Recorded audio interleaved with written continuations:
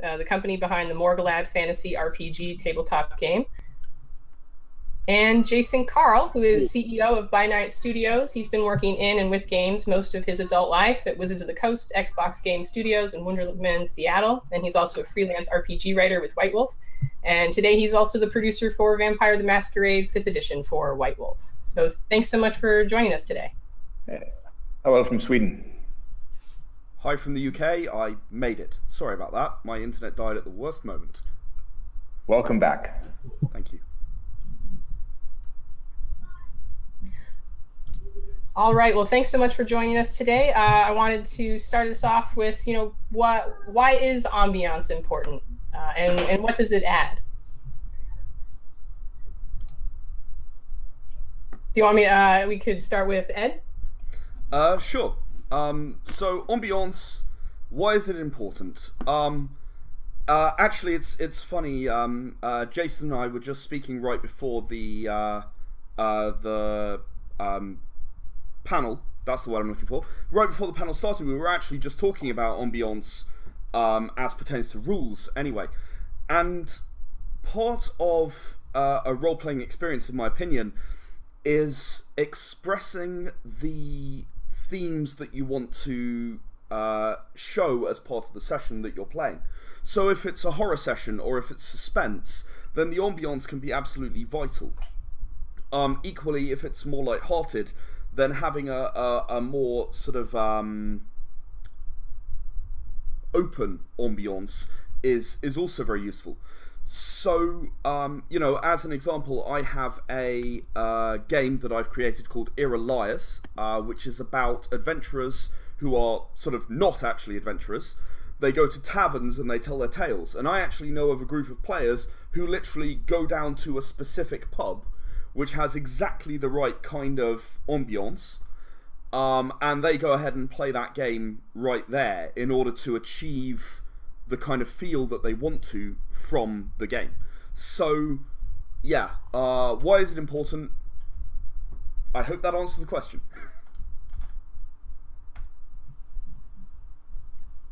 I think so.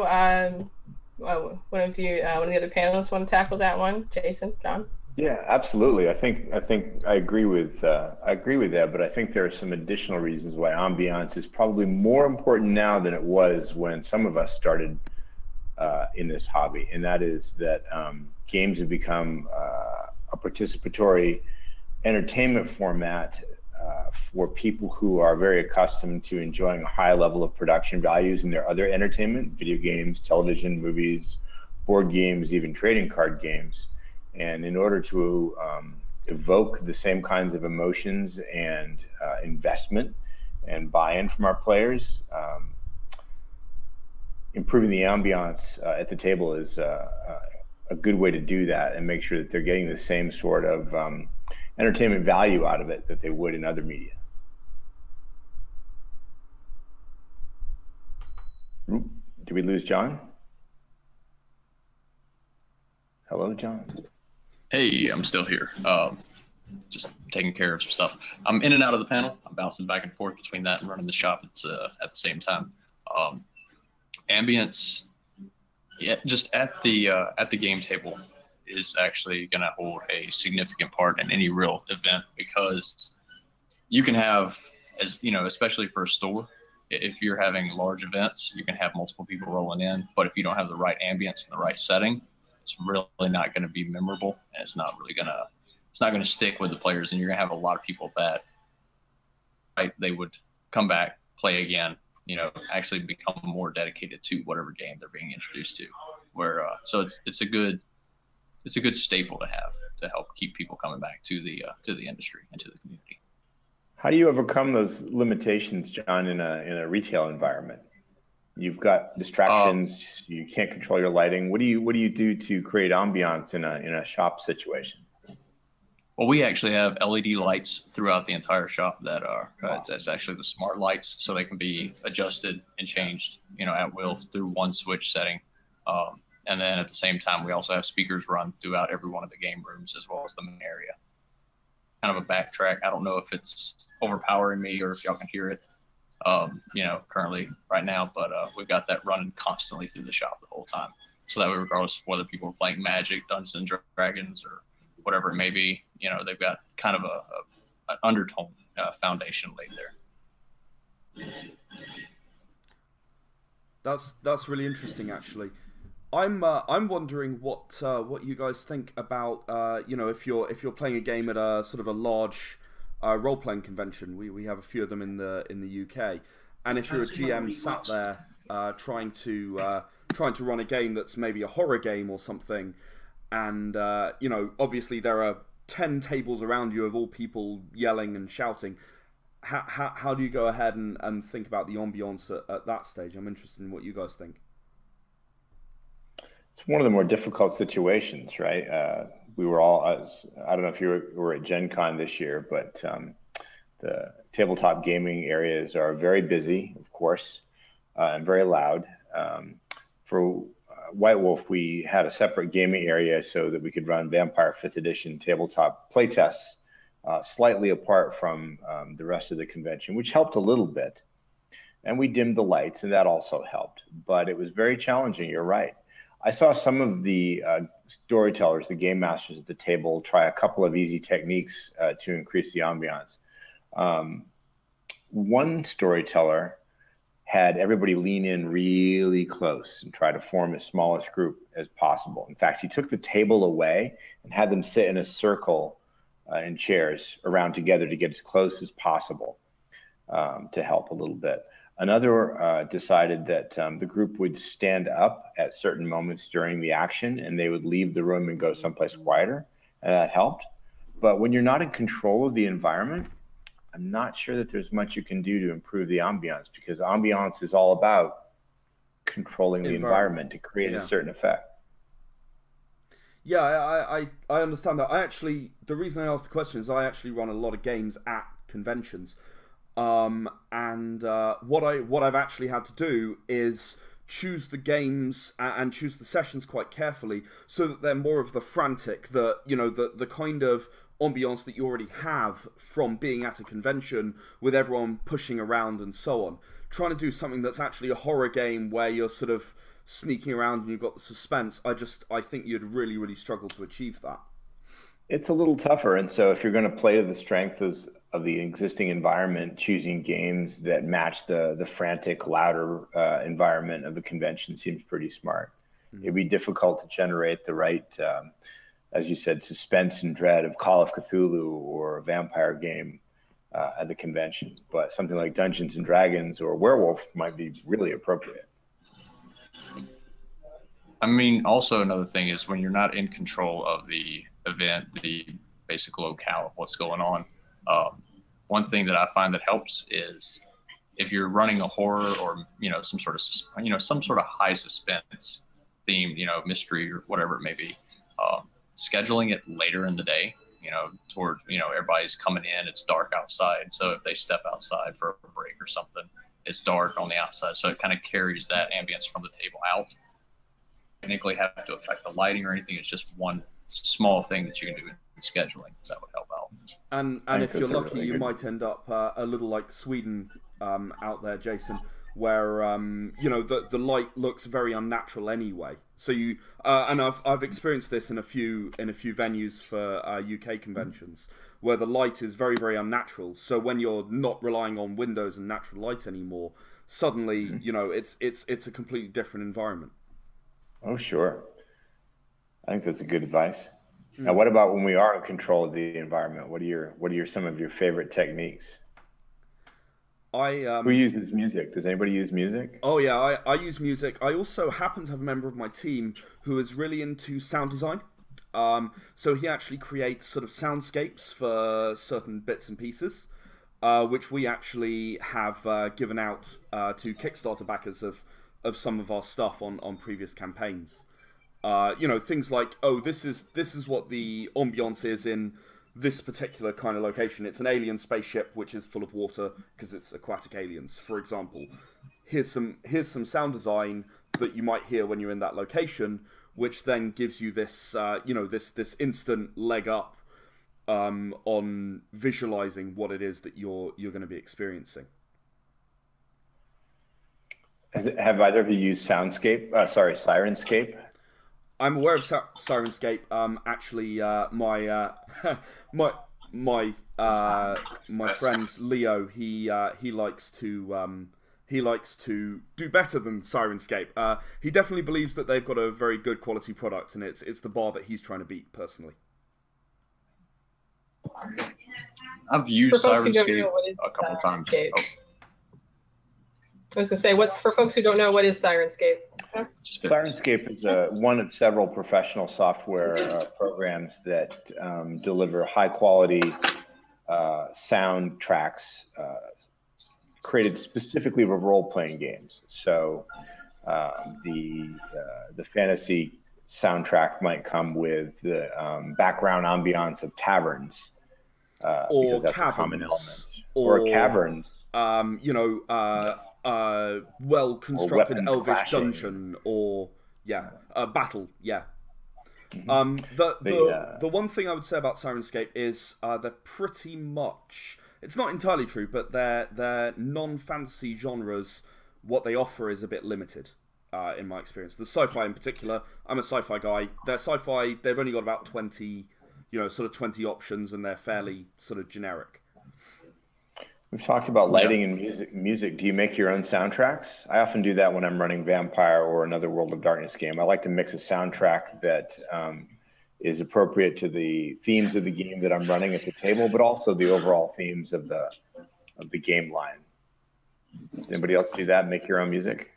Yeah, with the Morgulad fantasy role-playing game, anytime that we run any demos of any adventures, we've actually got a few basic soundtracks that just create ambience, and they can be triggered through. I actually control everything via my mobile device, tablet, phone, or whatever. Yeah, right.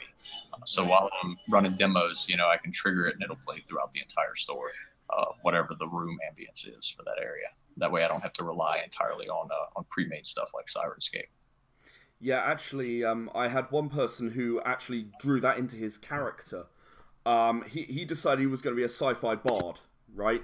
So literally, he got out Spotify and he was allowed to play a song, and based on listening to the song, the party would get a bonus of some description. So he was only allowed to use each song once. So it was quite an interesting sort of pick and mix for that particular occasion. How did that work out?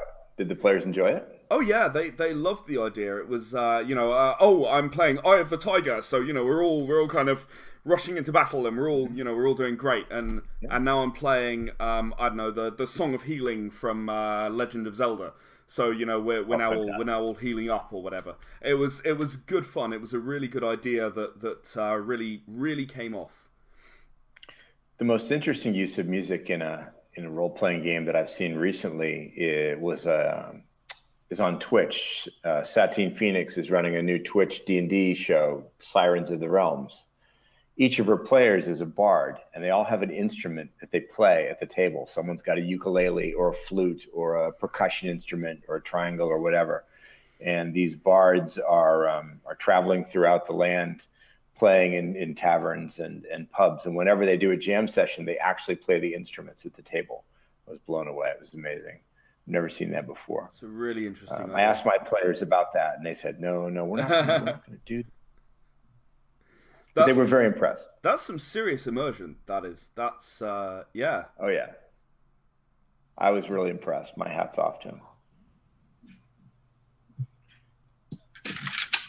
Is there in sort of selecting soundscapes? Are there in audio clips to include? Is there any that you've seen people make, or that you know about selecting just the right one, or any do's or don'ts, I suppose? I always recommend with all ambiance, and whether you're talking about music or lighting or soundtracks or costumes or props, try not to overdo it. If the game becomes about the ambiance, it loses focus, or it can lose focus. Players, right?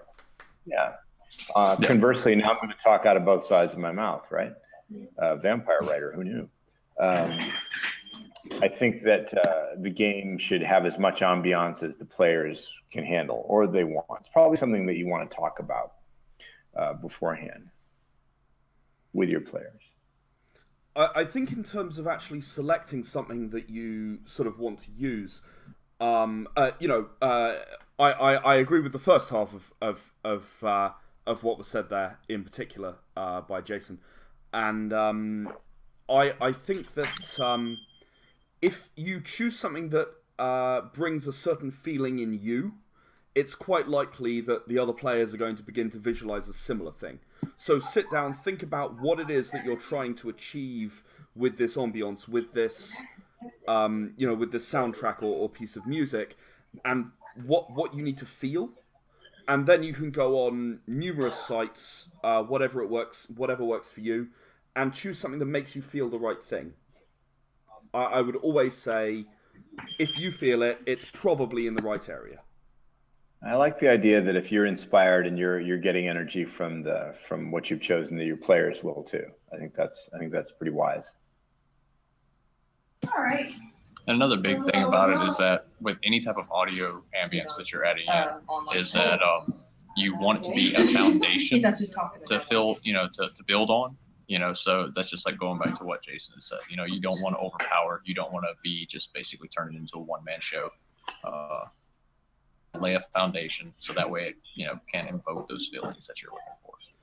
Yeah, I strongly agree with that. You gotta make sure that the players are still the center of it, and yeah, you want them to feel the right thing, but and both of the other guys have said this already. Yeah, if it becomes about the ambience rather than about the players, you're no longer actually sort of playing a role-playing game. You're sort of giving a concert. Have any of you ever used sort of musical cues for something that once it happens in the soundscape, it triggers something in the game?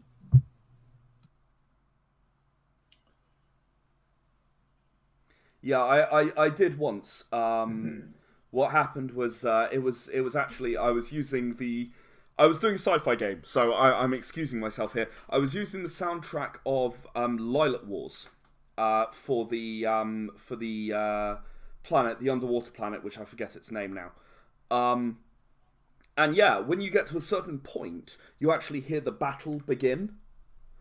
So yeah, you know, we're going through the thing, and I timed this really carefully and practiced it. And I was reading this, you know, speaking this description that I'd rehearsed for about 30 seconds. You know, about where you're looking around and, you know, you're seeing all this sea life around you and so on.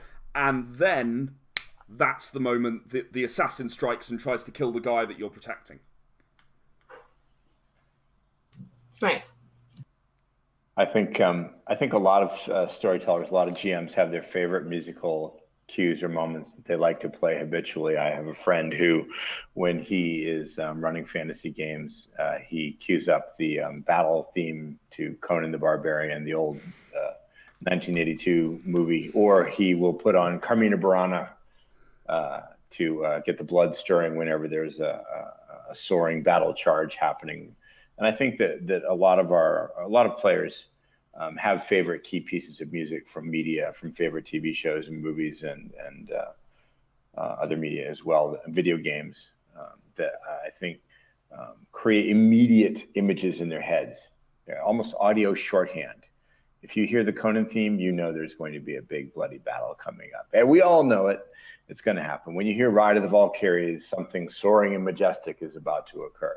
And I think using popular music like that can be a great kind of shorthand at the table to get people ready, to do a little foreshadowing, to let them know what's coming up, and to get them excited.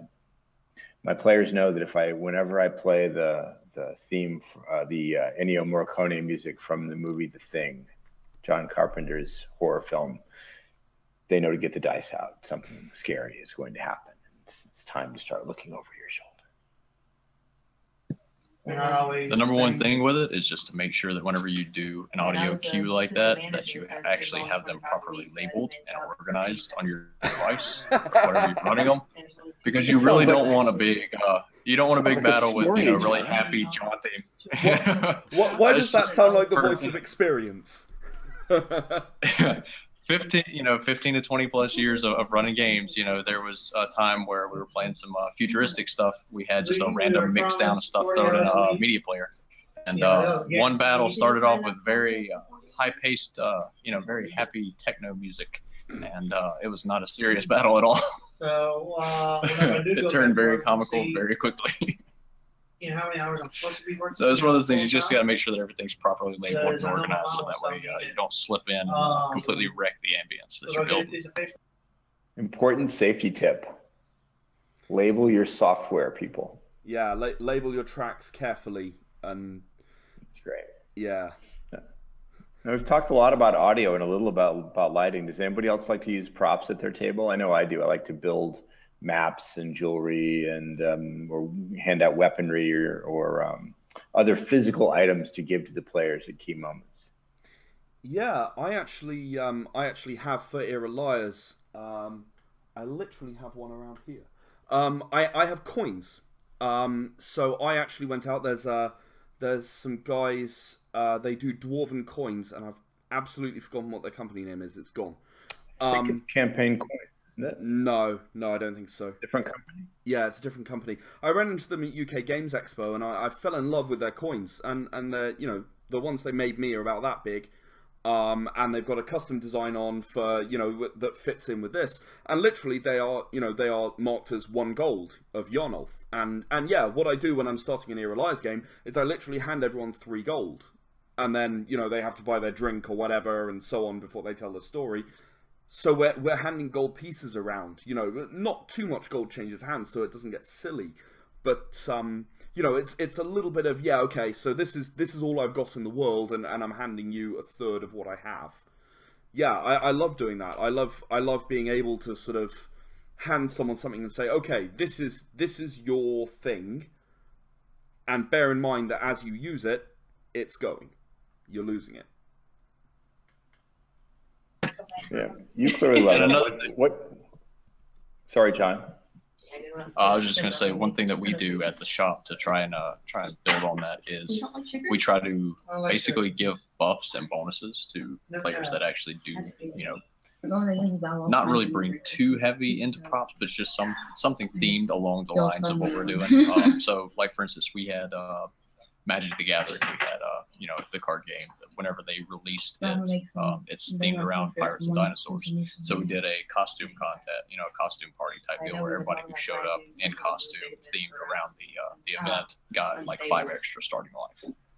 You know, it's nothing too outrageous, but it's just something that helps to pull everybody in, time into the event, time into the game. And props, you know, definitely plays a big part, and it winds up creating a lot of comedy at the same time.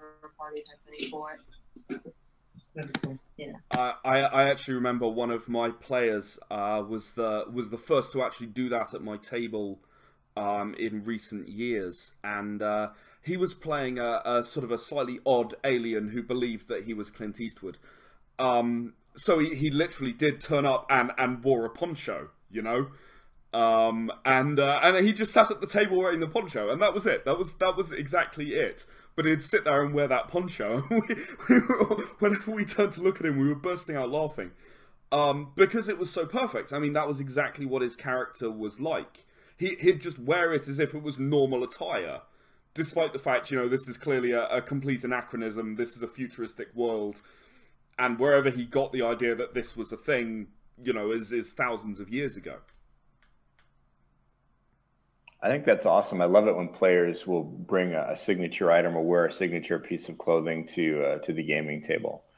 I come from a LARPing background. I've written a lot of LARP material and played in a lot of LARP games. And sometimes my table becomes a kind of a LARP top situation. And I love it when that happens, when players become so involved and enthused that they stand up and will actually be so immersed in their characters that they'll act out dialogue or scenes rather than just sit and roll dice or narrate through a third person. Doesn't always happen, but I like to encourage it, and that can be an immersive element of its own, although it's a pretty special technique. Well, yeah, I mean, and actually, the one thing that I do is I run a lot of the same session for my sci-fi game. It's actually the one I mentioned earlier that's quite frantic. And it starts with you run into a room and the door slams shut behind you. And I like to bang my hand on the table, right? The door slams shut. and then someone points their gun at you and they yell, "Freeze!" You know, and people immediately go, "Oh, okay. You know, I'm at a convention here, and you know, this is happening now." And it, as a GM, you can help encourage people to have that little bit of extra immersion, that little bit of extra addition to the ambiance by doing a little bit. And again, it's like we said earlier, it's all about not doing so much that you're overwhelming anyone, but enough that you're encouraging them, you're enabling them to be able to do that. And we talked a little bit earlier about how it was difficult to, you know, get that immersion experience at a convention. Do you find props are useful for that?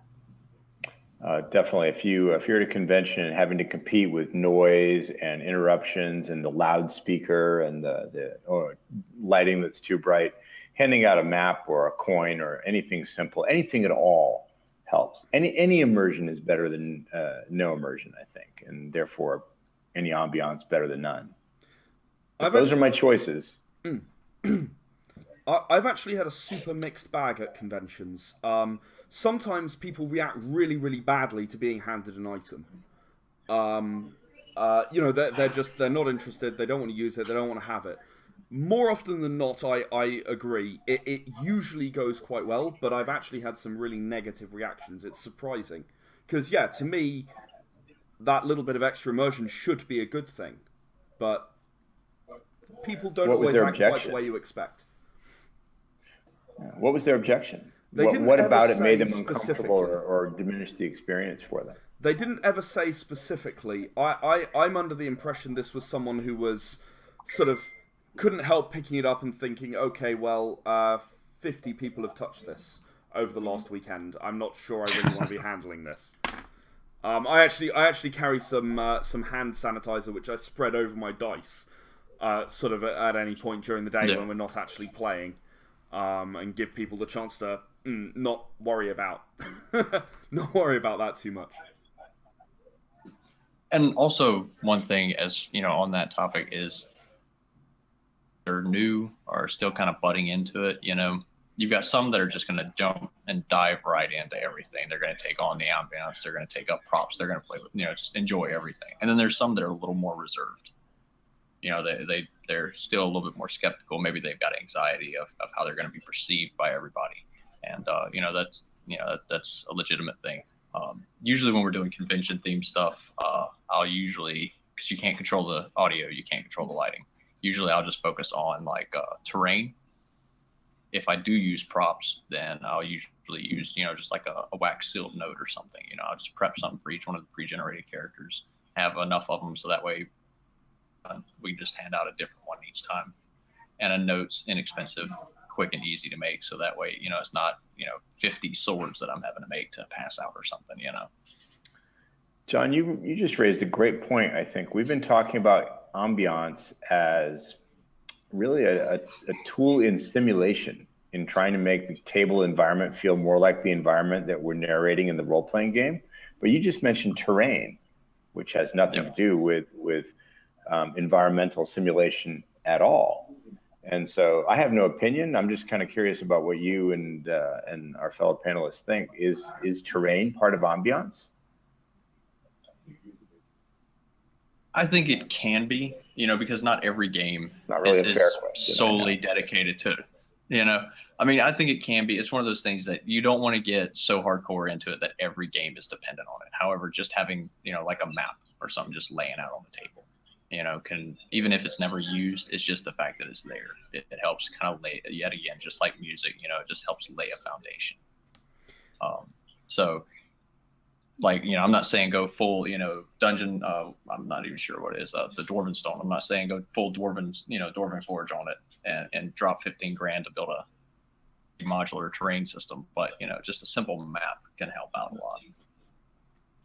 So what I do, actually, with all of my convention games is I have a printed map, and I laminate it, and I either use miniatures or I use a board pen to literally draw, you are roughly here on the map. You know, it's not got hexes, it's not so you can count the exact distance, But, you know, when you say, okay, this map, you see this map, it's about the size of this room, you know, and convention halls are usually big enough that you can do that.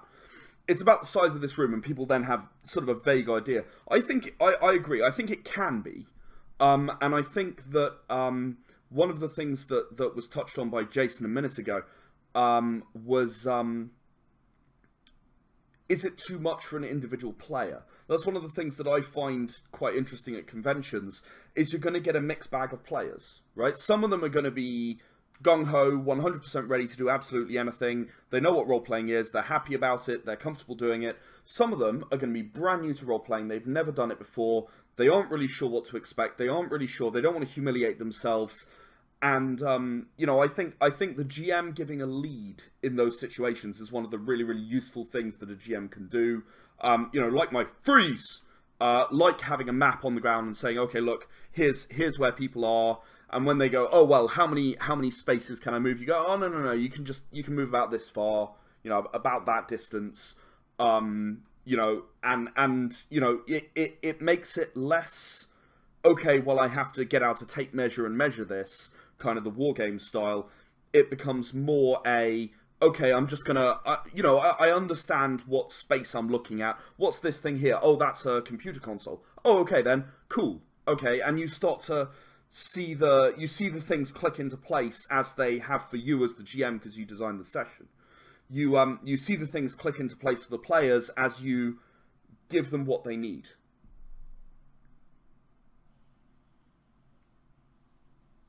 So what do you all wish you could have for Ambience that you don't have?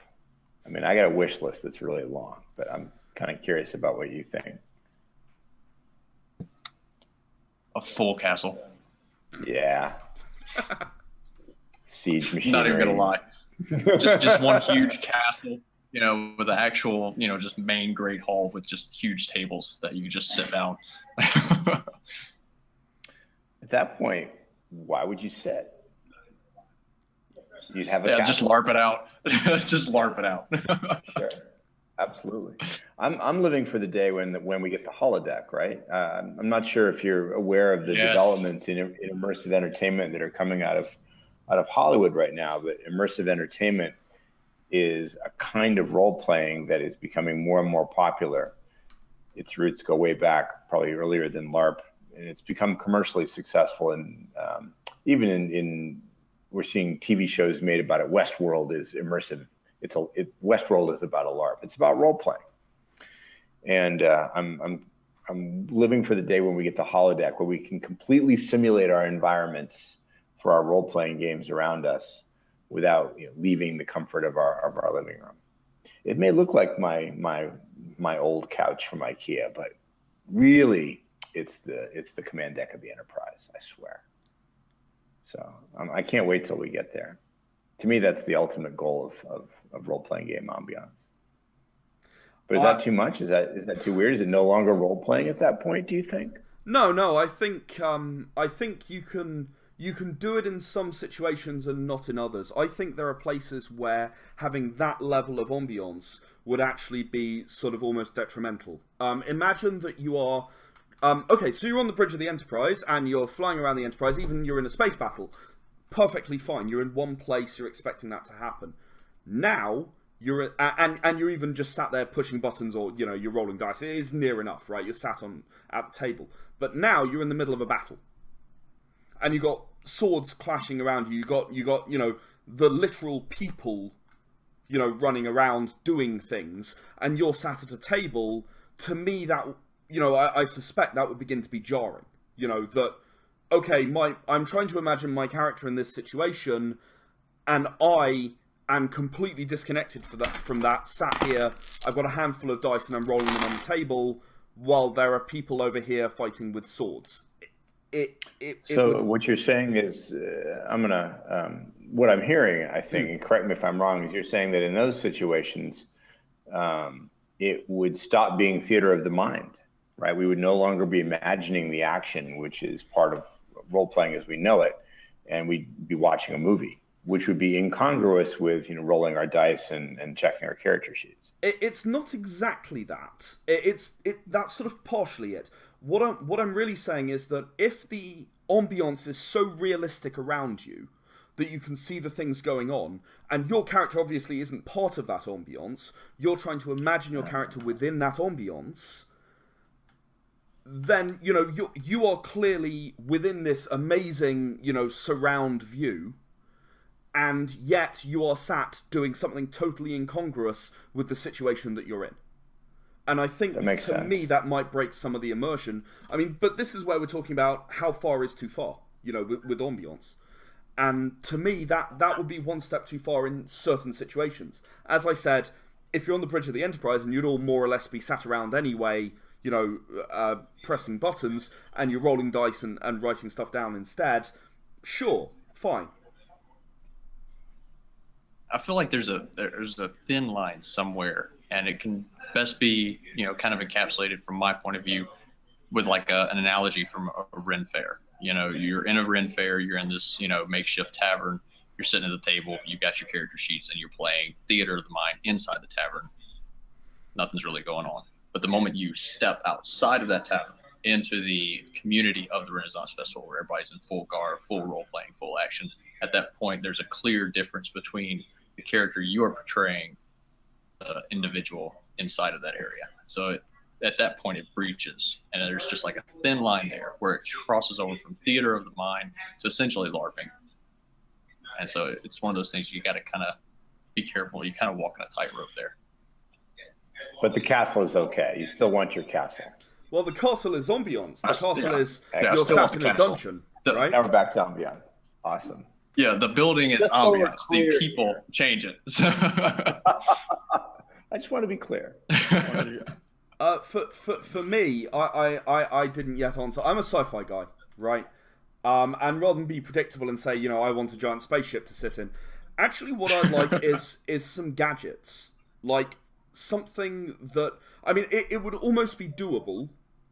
In fact, much like a castle would almost be doable. Like it's physically possible. But, imagine, you're in a sci-fi game and your character sheet looks like a heads-up display, which you have sat next to you on the table on a glass tablet, right? That's just a sheet of glass, and it's like a heads-up display, and you're tapping away on it to look at whatever, and it gives you the number, and you roll your dice and whatever. But, it would be a possible thing to achieve. That's the kind of thing where I would start looking at and going, well, I mean, obviously I could also go, I want a starship, but yeah, I mean, that's the thing that I would love to sort of be able to have for my group, because that kind of thing, it helps people get closer to what their character is seeing, and in my opinion, that's sort of the whole point of ambience, right? It's what we've talked about, the sound, the visuals, and so on. It's getting you that slight step closer each time to what your character is experiencing. What do we think it does for us? I think that, at least for my players, the ambiance helps them become more invested, more immersed. It definitely enhances their enjoyment of the experience. It creates emotional reactions in them, which I really appreciate. And I think that it makes them more willing to continue to invest in the future. The players who, you mentioned some players at conventions who don't care for some of the techniques that we've been talking about. Have you ever encountered that at a private gaming table where players just didn't want music, they didn't want lighting, props, or anything? That they didn't get anything from the experience? John, please go ahead. I've had quite a few, and I noticed mostly it was with older players. Some of the older players, I started out with Advanced Dungeons and Dragons. That was one of the first role-playing games I ever played. I was the youngest guy. How old is older here? I'm like 108, so careful. I'm talking about guys that are, like in their 40s and 50s at this point, And so these guys were, and you got to also realize, we're in Bible Belt, southern Louisiana, very down south. So guys that are really invested in this macho mindset, and so whenever it comes to role-playing games, they're already kind of breaking a stereotype and breaking into territory that's a little bit uncharted for them. And so the first time they ever teach me to play Advanced Dungeons and Dragons, hey, this is awesome. I'm one of those, I go all in. I don't halfway do something. So whenever I start running it the first time, I start incorporating music, props, character costumes, just anything I can get my hands on. I'm just eating everything up. The older guys were just like, hey, you need to tone it back a little bit. We don't really, we're not into playing with the props or anything like that. And so I noticed that it was more about, they were more focused about their outward appearance and how they were going to be perceived by other people in the, in the community around here. And some people, clearly have that anxiety, and that's a valid thing. I'm not going to force it on them, but I just noticed a clear distinction between the older group and some of the younger groups that are coming up. That's pretty interesting. At 108, I'm perfectly happy to stick on a funny hat and trust to luck, but I understand that's not a thing for everybody. I had never thought about that. Thing too. Yeah, I generally agree with John. It's almost always, and I don't necessarily agree that it's always the older players, but it's almost always the players who are worried about how they're perceived by other people. And as John says, that's totally valid. There is nothing wrong with any personality type. And some people I know are a bit concerned about how other people see them and what stories might get told, and then others are totally willing to go ahead and put a poncho on and sit at the table for 4 hours. And I like to welcome anyone to my table, whichever category they fall into.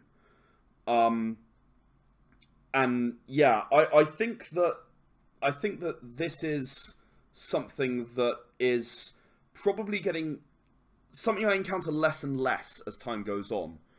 I run a lot of conventions run games at a lot of conventions, I should say, which have cosplay, and I find that there is almost certainly a correlation, which is not surprising given what we've just said, between cosplay and a willingness to sort of become more engaged, more immersed, more willing to use the props. Oh, I agree with you completely. I think we're entering this weird period of convergence where the traditional tabletop role-playing, live-action role-playing, cinematics, audio, cosplay are all creating and changing the form of entertainment in ways that, I mean, a decade from now, I don't even know if we're going to recognize it. It's going to be really cool. Yeah, I mean, and the thing that's allowed this is the fact that it's so easy to do now.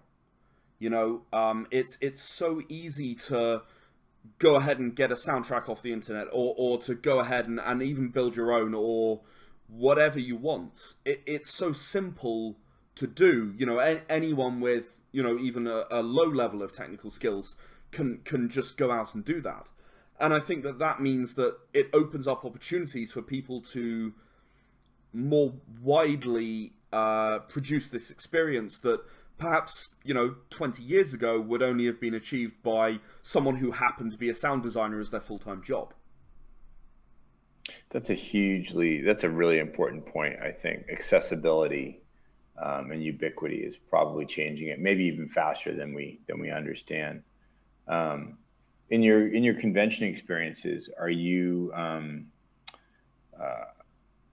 we talked earlier about how we couldn't control the environment and how it was very difficult to set the right tone. What are you learning at conventions that you're bringing back to your own table in terms of creating atmosphere? That's an interesting one. Convention games tend to be a lot more whimsical. So what I'm really learning are don'ts rather than do's, if you know what I mean. Don't... I mean, there are some things that work for both, right? The freeze is a great example that I keep coming back to, because it is. It's an easy thing that a GM can do, but equally, you can have the NPCs do silly things, and you can act out silly things at a convention, whereas it's more likely, in my experience, that a sort of a private game, if you'll allow me to put it that way, is going to be more serious, more, people are more invested in their characters when they've made them, and having the same kind of gung-ho sort of, this is utterly ridiculous and it's supposed to be utterly ridiculous and let's revel in that because that's the fun bit, tends to be something that actually ends up being a negative to the ambience in a more sort of secluded game where you can control the environment.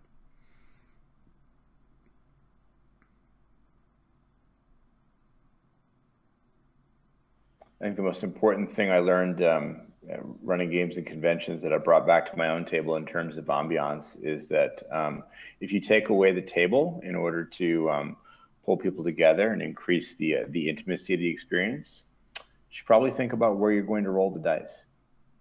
I was wondering about that. What you were saying about this GM that had done that, I was sat there going, okay, I can see that, I can see why.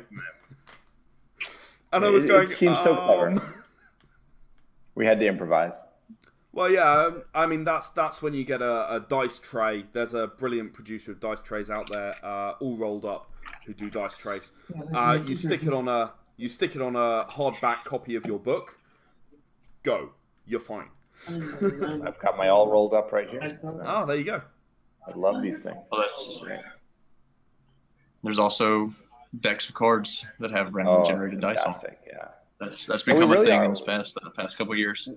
We really are spoiled. We live in this golden age of role playing where we have access to things fairly inexpensively and easily that we just never had before. Yeah, I mean, even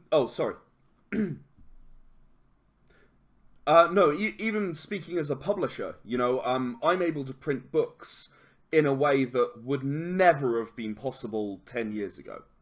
You know, I mean, I think if I'd started 10 years before I did, or maybe 15 years before I did, I would have really, really struggled to actually get anything into existence. Whereas, you know, the technology that's available now, it lets you do dice trays, it lets you do decks of cards. You know, you want a deck of cards for D10s? Okay, go ahead. You know, you can print that for a few quid and just have that sitting in reserve whenever you need it. And yeah, no, it's truly incredible.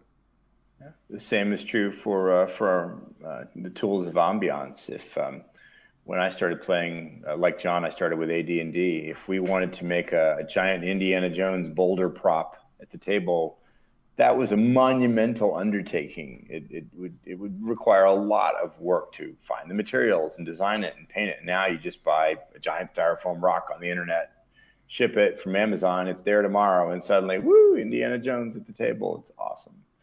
It's just incredible. The sheer quantity of it is sometimes a little overwhelming. At least it is for me. Do you ever feel that way, that you sometimes are spoiled for choice? Yeah, absolutely. You know, you're going, okay, so I've got sound, I've got costumes, I've got props, I've got the lighting that I can control. How am I actually going to make sure when I've got 3 or 4 shifts in tone of this session that everything actually goes perfectly? And of course, that's where mobile devices controlling it come in to a degree. But, you know, there becomes a question of how much do I actually do? And I personally find myself pick and choosing. I don't have ambiance through the entire game when I'm doing a role-playing game because it changes too much. And if the players do something that's hilarious or really, really serious when we're not in a situation that fits that, you know, suddenly the ambiance is you know, ruining the experience.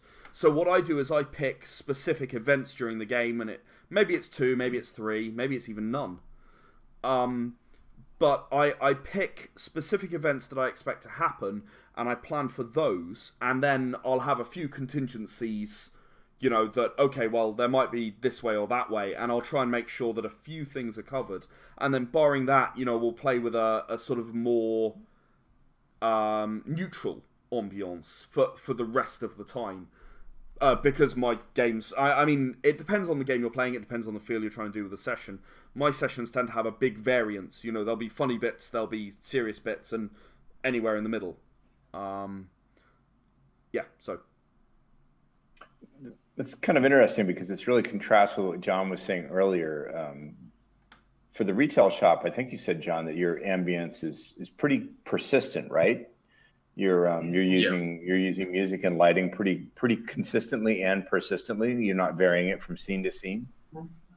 Whenever we do use it, that's one of the things in my background. I actually worked and did quite a lot of systems automation for a few years, and so our lighting profiles, if we're in a cavern, say something like the Underdark, where stalactites are constantly causing different color reflections, we'll have LED lights that are constantly fading in and out of different colors spectrum. So we don't have to mess with them. We just set them once before everything kicks off and just let them roll.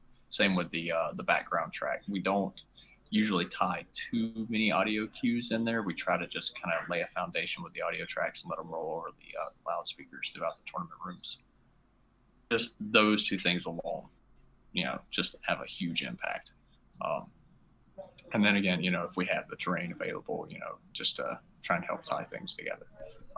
Because I'll if I can get my hands on it, like you said, we are spoiled, with so many options available to us, and I'm one of those type of people that if I can get my hands on it, I'm going to use it. So.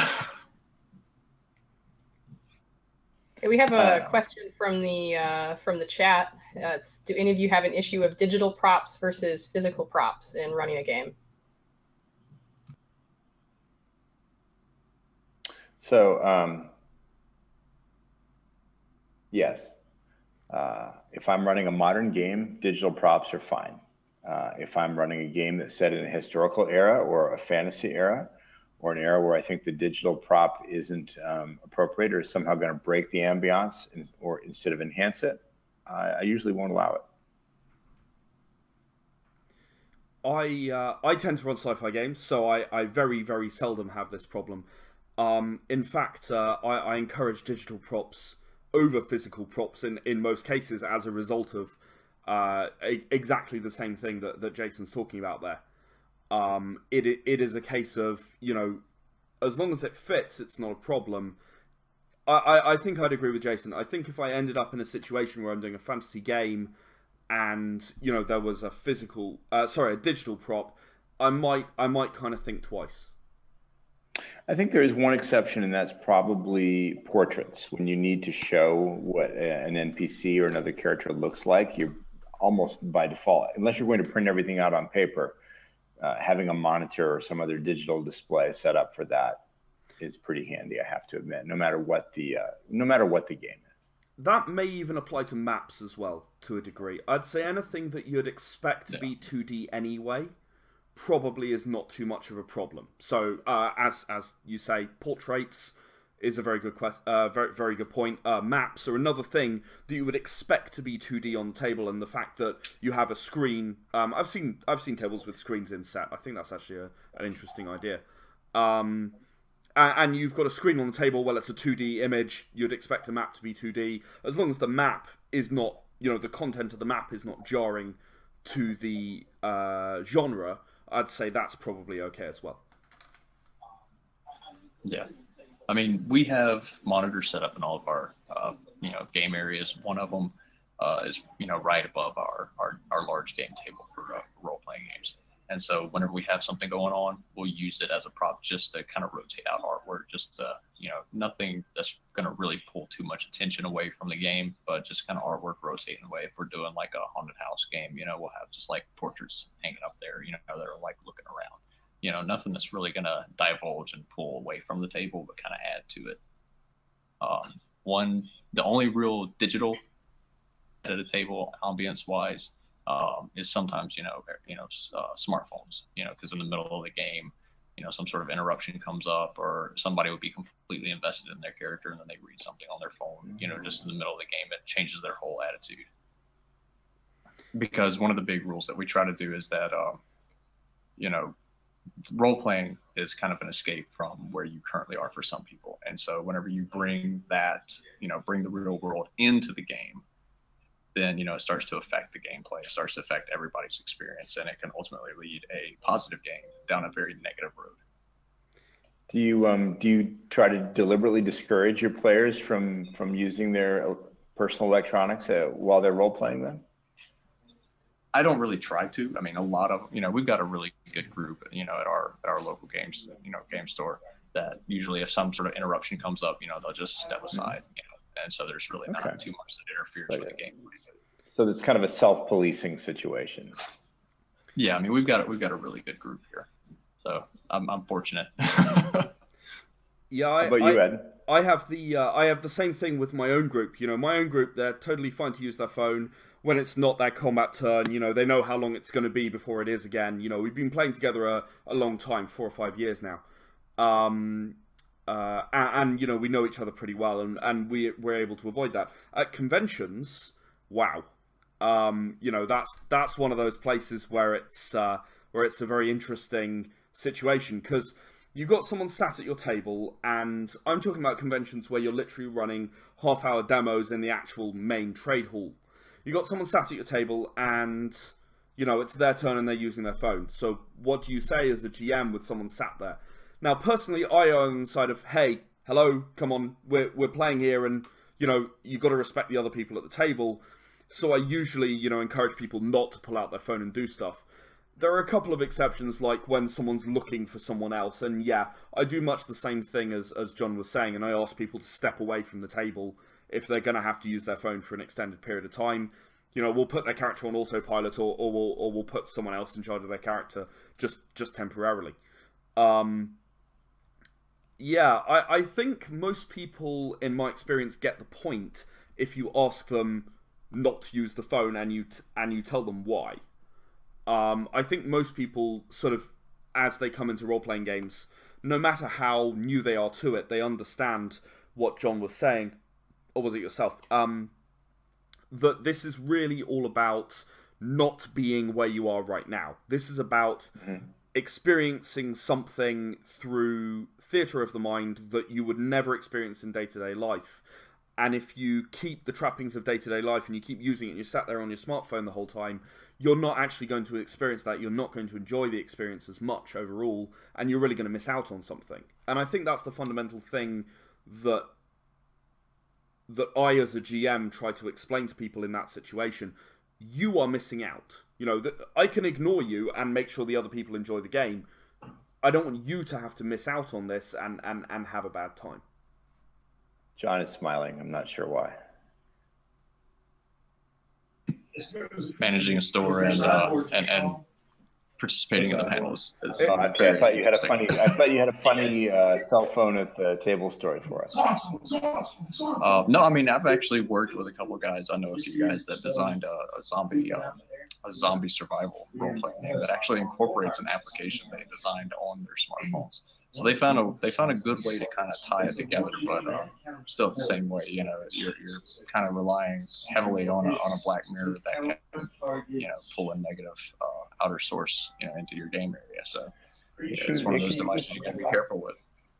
Yeah, it can be a difficult balance. I agree, especially now that we see the commonality of dice rollers and PDF-based books and character sheets that are all designed to be used on an electronic device, a tablet or a cell phone, and so players feel licensed to bring their phones to the table because that's where the character sheet is, or that's where their dice are now. They don't have physical dice or physical character sheets, or even a physical book. It's on an electronic device, and that of course leads to the temptation to check your email or maybe check the scores on the latest match, or surf the web, or chat with a friend.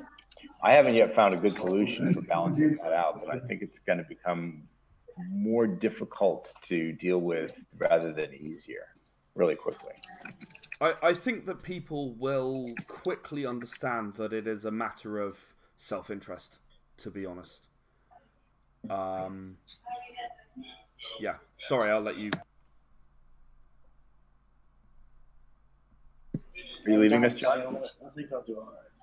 Yeah, I'm actually gonna bow out. I've got a few events to run today. I just wanted to drop in here for, you know, the better part of, I think we've been going for about an hour.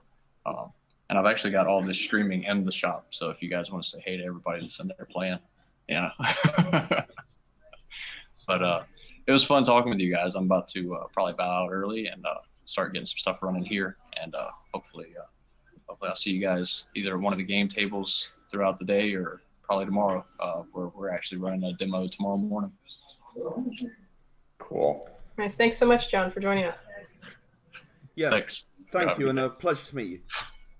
Great to meet you. Really nice to talk to you. Thanks. Y'all have a good day. And then there were two. Oh no, one of us being picked off already. Wait, is this an attempt to create ambience in our panel? Right, the tension's rising. No one told me it was this kind of convention. Is there? Oh, go ahead. Is there a particular kind of prop or other piece of ambiance that you were surprised at either how well or how not well it went over with players? Wow, what a great question.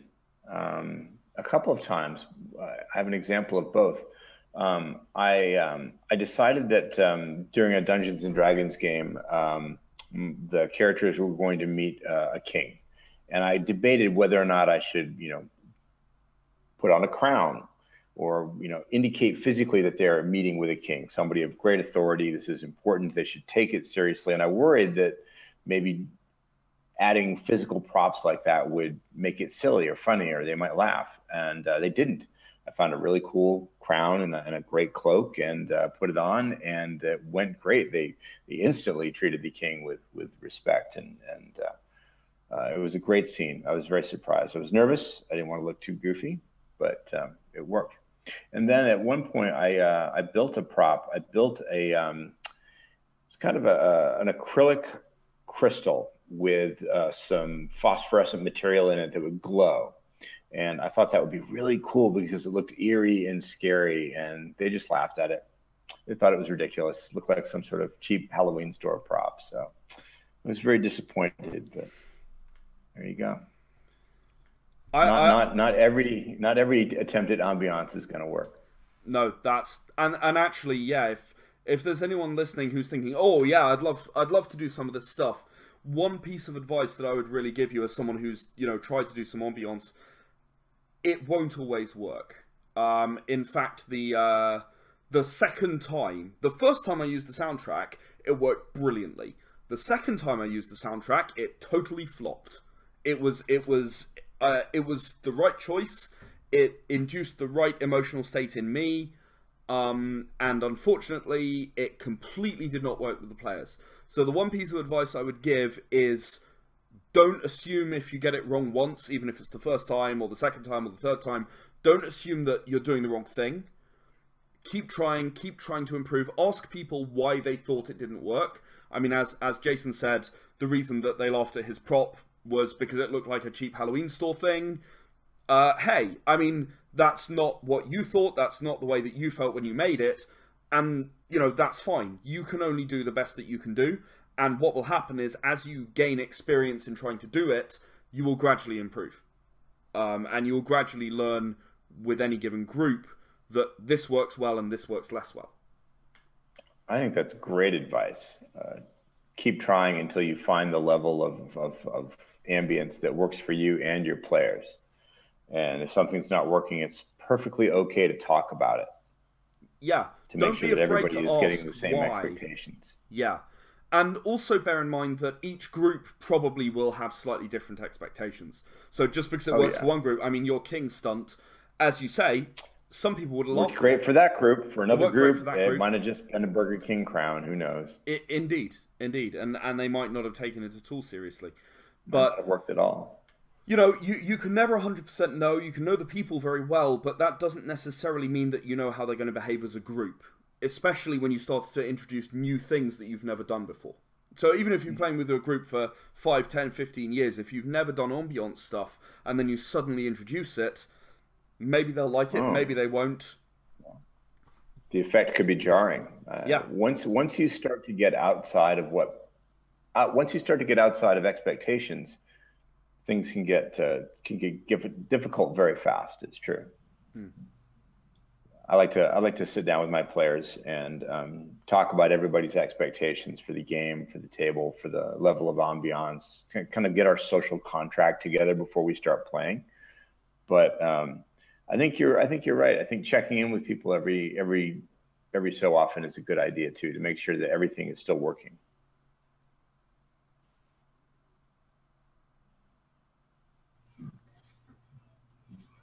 Got another question from chat. Oh, unless you had more on that.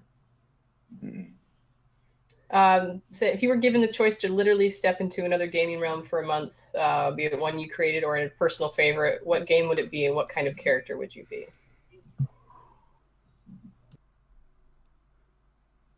Great question. I can answer that pretty easily. The first game that I created, Era the Consortium, is my personal favorite game. And I would absolutely step into that realm, but only at one specific time in the timeline, because most of that timeline, 500 years of history, is pretty brutal. There's only one place I'd want to be, and that's in the point where they call the Time of Enlightenment, where you know, it is a moment where humanity really comes together. They begin to understand that, you know, it's more than just humanity. There are alien species as well out there. You know, there's true enlightenment. The corporate interests back off a bit, and you know, there's actually a brief period of a true utopian society, and I think that would be very interesting to experience just once in my life. That'd be cool. You might get the chance. You never know. Technology is progressing really fast. Who knows? That's a great question. When I think back on all the great campaigns and campaign settings that I've enjoyed, both those that I've created myself and those that other brilliant minds have created, having to choose just one to visit, to become part of, is it's almost an unfair question. Wow. But I think I'm going to choose a game from the world of darkness, unsurprisingly. I'm going to choose the Sorcerer's Crusade, which was the Mage the Ascension setting for the Renaissance Europe. And it was a time when old ideas were being challenged by brand new ideas. Science and religion were clashing. Deeply held beliefs and moral ethics were being challenged by new humanism. It was a very exciting time. It was the age of discovery. We were learning about the world for the first time beyond our shores. Well, you know, the excitement of it and the artistic explosion to have been a mage, a wielder of magic at that time, I think would have been extraordinary. So I'm going to pick that. Nice. Well, we're getting towards the end of our panel here. Was there another topic or question that you guys wanted to tackle before we end it?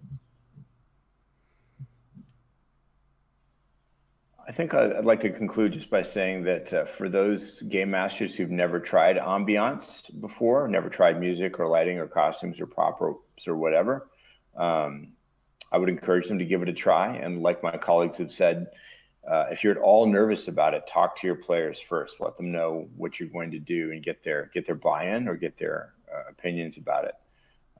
Because I think that I haven't ever been in a situation where adding a little ambiance to the experience has detracted from it. I might be alone among the panelists in that, but I've always found that even just a little bit enhances the experience considerably. You get a lot of return for your even a little investment. Yeah, I would absolutely echo that. Although I'd add one extra thing, which is start slow. Start slow. Start with one thing.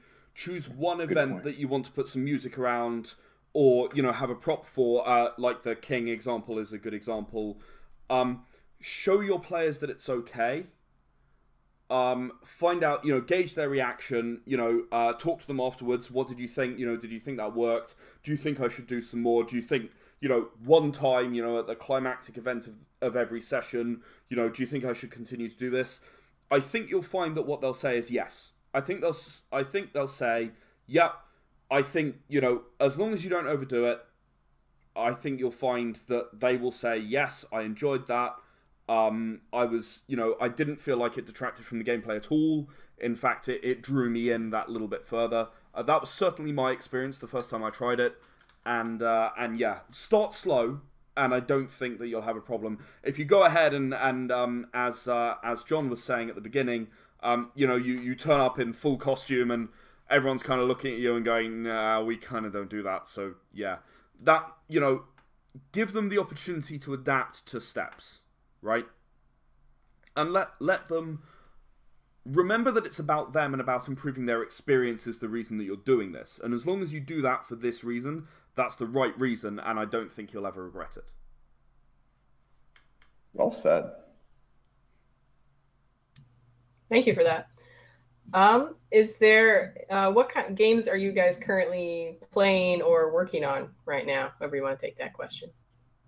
Sure. I'm working on Vampire the Masquerade 5th edition with White Wolf. We have a development team that's been working on it this year, and you'll see it next year, sometime next year. In fact, if anybody who is watching is going to be at Penny Arcade Expo Unplugged, PAX Unplugged, next week in Philadelphia, you'll be able to playtest Vampire the Masquerade 5th edition with us. We'll have the White Wolf team there.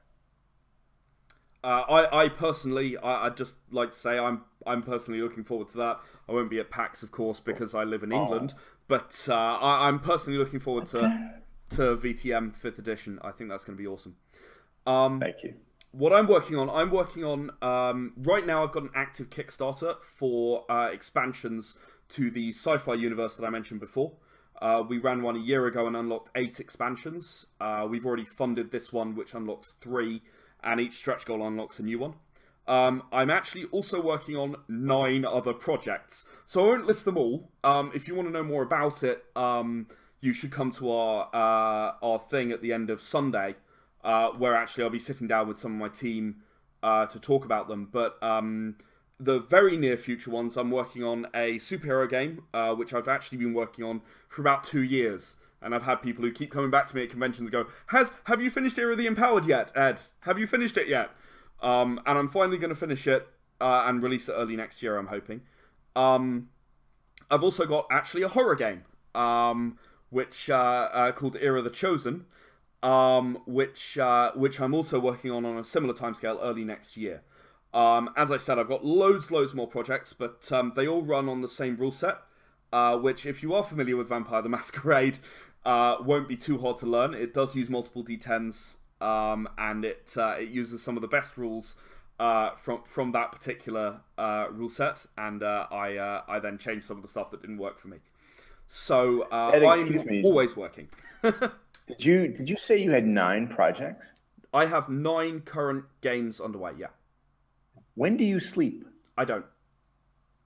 No, in seriousness, I'm a project manager in software development for my day job. So I'm very, very good at juggling. You get very, very good at juggling when you have to manage 40 developers all doing their own thing and making sure that all the projects come in on time. So, you know, I've got years and years of experience doing that. Which, yeah, no, if I'm honest, without that, I could never hope to do what I'm doing. It's really impressive. Nice. And we just got a couple more minutes, and we have one more question from Chef Pug. Thanks for asking all these great questions. Have you ever used live animals in creating ambiance? I know who this individual is, so I'll allow other people to answer this question first. Not deliberately. Accidentally? Well, there's always the odd cat or dog that finds its way into the scenario, and I was running the original Ravenloft, and we turned the lights down, and it was very spooky, and we had spooky music, and Count Strahd the vampire was about to strike, and the cat got into it and jumped out from a great height onto the middle of the gaming table, scattering the dice and books, and everybody shrieked, and it was very exciting. So completely unplanned guest star appearance by the cat at the most opportune moment. But I think that was the only time at which a live animal was used. I actually have 2 stories. One of which is from yesterday, and one of which is secondhand from this individual who asked the question. So it's your fault, George. It's your fault. One of the ways we were actually talking about how you create ambience for a horror game yesterday, as it happens. This was after the game that I just run with a few friends, old and new, and one of the things was you know, that overhead they had a single spotlight. They turned off all the other lights in the house, and they let the cats loose. And they were doing a spooky game, you know, they were wandering around, and then you hear a cat break something upstairs. Okay, fine. The cat broke something, but it's definitely adding to the ambience, which is a very interesting technique. You got cats running past your legs at the sort of the spooky moments. As long as you are lucky and time it right, I thought that was quite an interesting idea. The second one that I have actually experienced where someone used a live animal as a prop was in fact yesterday during this game that I just mentioned, where I should explain a little bit about Era Lies just to qualify this answer. You are not adventurers. You are pretending to be adventurers and, you know, pretending that all kinds of magical things may or may not have happened to you. This individual was clearly a very disturbed ventriloquist who spoke. The dog spoke and the human didn't.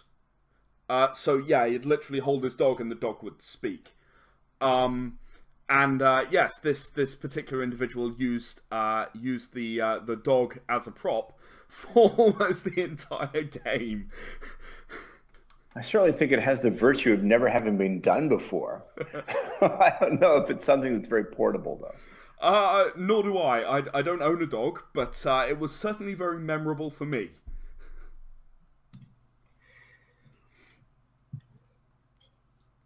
Well, I think that about wraps up our questions, unless there's anything else you wanted to add in these last couple of minutes. No, I think we should end on the dog. I really do. I agree. I'd just like to say thank you very much for listening to us talk for an hour and 15 minutes. I hope we gave a little bit of insight. I hope that we gave some interesting food for thought, at least. Thanks very much for having us and for moderating the panel as well. Yes. Absolutely. Thanks so much for being a part of it. This has been Ed Jowett and Jason Carl, and also earlier John McNabb for the Propping It Up, How to Create Ambience at Your Table panel session.